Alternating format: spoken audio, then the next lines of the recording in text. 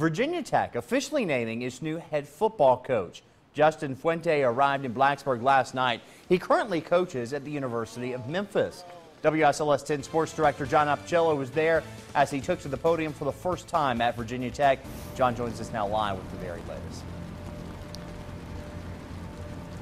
All right, Patrick, big transition period going on here in Blacksburg. Now, thanks to the stability of Frank Beamer's program, there aren't many people who have had to deal with this situation in this town. Of course, 29 years as head coach. That was back in '87, last coaching change.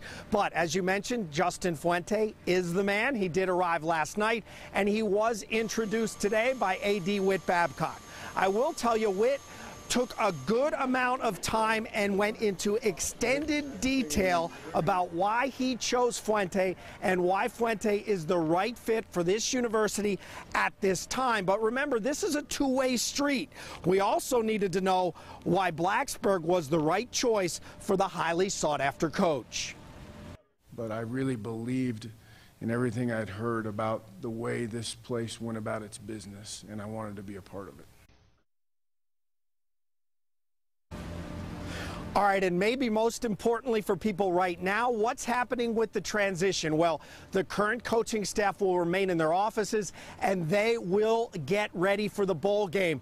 The new coach and two of his assistants will be taking refuge, if you will, in the press box. That's where they'll be set up, working out of there. And then after the bowl, we'll expect the assistant coaches, the rest of the assistant coaches to be named. But for now, in Blacksburg, I'm John Appicello, WSLS 10 Sports.